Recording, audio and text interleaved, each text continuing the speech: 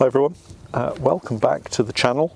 We're shooting another video for YouTube, and today we're out and about removing our autumn treatments from the beehives. This year we've used Apistan, which here in the UK is an authorised treatment, and it has a treatment period of 6 to 8 weeks, and we're now at the 8-week period for the longest treatment. So from this point on we need to start stripping out these treatment strips, taking them out nice and gently and removing them before they're in the colonies for too long, and it can cause a couple of issues, particularly with Apistan. So Apistan is known to create some resistance in varroa mites, so you have to follow the treatment period closely. And for Apistan it's 6 to 8 weeks, so these are at that 8-week stage, and the other colonies kind of follow on in a week or two after they were put in. So we can from this point go round all of our colonies and start taking these treatments out, knowing that they've been in the colonies for the appropriate length of time. And it's important with any treatments that you're using, and this is particularly important for beginner beekeepers, do check the instructions and do make a note of the treatment period that treatment needs to be in the colony for, and get it out before you kind of overrun that treatment period. The other thing to say is that with the active ingredient in the Apistan, it can leave some residue in the wax as well, so we don't want to leave it in over a maybe 12-week period or all winter and then take it out, because it could leave some residue in the wax. But more importantly, we don't want the varroa mites to build up a resistance. Now, we're not going to be using Apistan again probably for 4 or 5 or 6 years. So we only use Apistan intermittently so that we hopefully don't have that resistance building up in the varroa mites. And it's a very simple, straightforward process. If you've been across to our Patreon page, and that's our subscription site where I can give a lot more help and mentoring, and we've also got our videos and podcasts there, you will have seen us putting these strips in. There's a link in the description beneath the video, so do take a look at that if you want to have a look at the whole process of these strips going in. And we also have in excess of 500 videos there, so if you're a beginner beekeeper, you might want to go across and just take a look at that, because we've got a wealth of information for you from the very beginning of beekeeping, setting up a nuke, all the way through to honey production, queen rearing, disease checks, all manner of things. So do take a look at that if you're interested in learning a bit more about your beekeeping. So really all we need to do now is to get our bee suits on, light the smoker and go down to the hives. It's a fabulous day. There's quite a lot of warmth in the sun. It's still quite warm, but there's a very chilly breeze. I would imagine the temperature today is probably only 12 or 13 degrees, so there is a cool breeze. So we don't want to be inspecting the bees. We're not going to do any form of inspection. We are simply going to take out the treatment strips nice and gently, so that we're not rolling bees. If, for instance, the queen is walking across the strip, you don't want to yank it out of the beehive and damage your queen. So nice and gently, but we'll show you how we do that when we're at the hive. So here's our first colony. A lot of the boxes that we've got here, these are called Technoset hives. Again, we've featured them in our Patreon page quite a lot, so do take a look at those. But a lot of these are set up as nukes to overwinter, so I'm not anticipating many full-size colonies in this position. So yeah, so this is a nuke. So a nucleus colony, again for the beginners out there, maybe a 5 or 6 frame colony. We've got plenty of bees in here, and they've got lots of food. Now the Apistan treatment is just here, so we just loosen it from the top and then just gradually wiggle it up to remove it, and there it comes out nice and clean.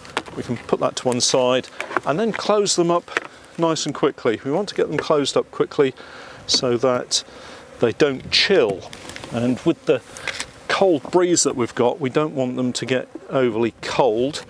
So we're not inspecting them, we're just removing treatments. So let's move on and have a look at another one. Okay, so this again I think is a nuke colony. This is a honeypore hive. Again, for those of you that haven't seen our videos for a while, I really rate these as a hive. I like these. They're a Langstroth hive, and they're probably one of my favourites. Now, don't be overly concerned if the bees are a little bit active and fly up at you, because it is cold. They do sometimes get a little bit grumpy.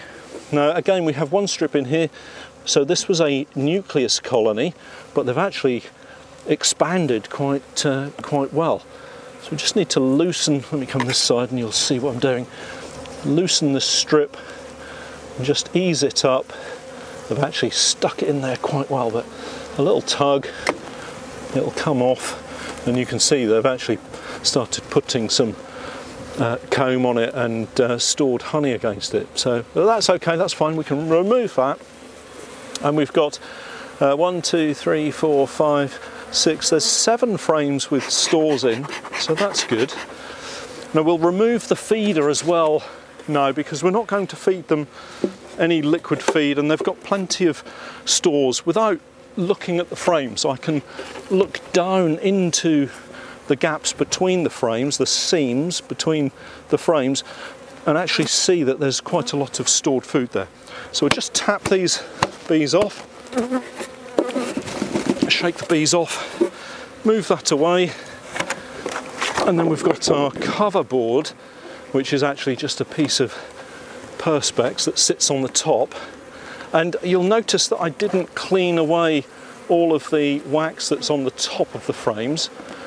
I'm going to leave that. So the effect that that has is it gives the bees a space where they can climb over the top bars and down the other side of the frame. And that's really important because it will allow the bees easy access to their food stores without having to go to the bottom of the frames and then come all the way back up to the top. And we'll just pop this strap back on, and then we're done.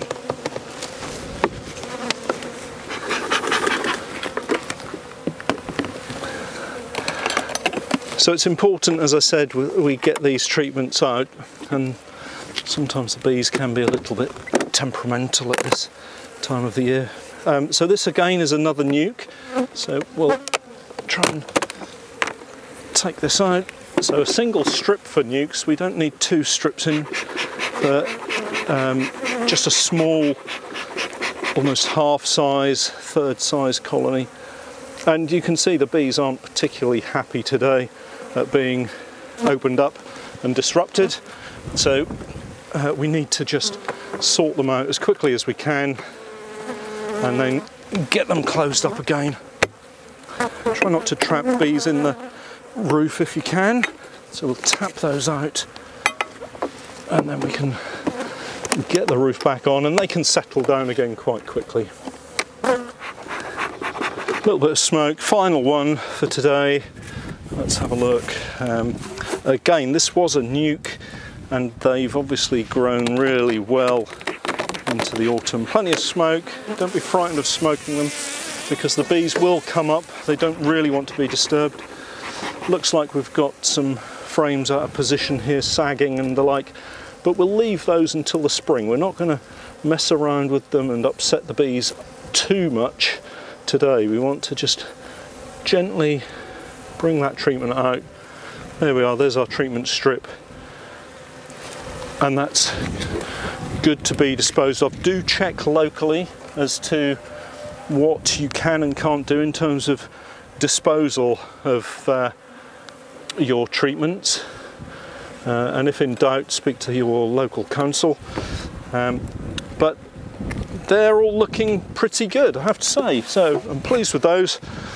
And one last thing that I'll do with these, that if you've had a chance to look at our Patreon videos, then you will have seen me doing this recently, and that's just hefting the box just to check for the food. So we put our hand under the floor at the back and we just lift the box so that we can judge the weight of it.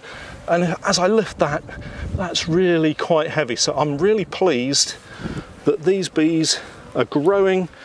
They're going to be settled in for the winter, and judging by that, they're not going to need any food at all. But we will come back and check on them in the coming months before we get through to the spring. So don't forget to pick up your rubbish. Make sure you dispose of them properly. And we're going to head off and remove all of the treatments from our bees this afternoon and over the next few days, and we'll be recording some more videos for you over the winter, hopefully starting with some basics for all of the beginner beekeepers out there, and then progressing through into the season with really a view of what we're up to as we go into the next season. Also on our Patreon page we'll be covering off quite a lot of microscopy this autumn and winter, so if you're interested in taking a look at that, or in fact looking at the rest of our content, then please do take a look at our Patreon page. But if not, we'll catch up next time. Thanks for watching.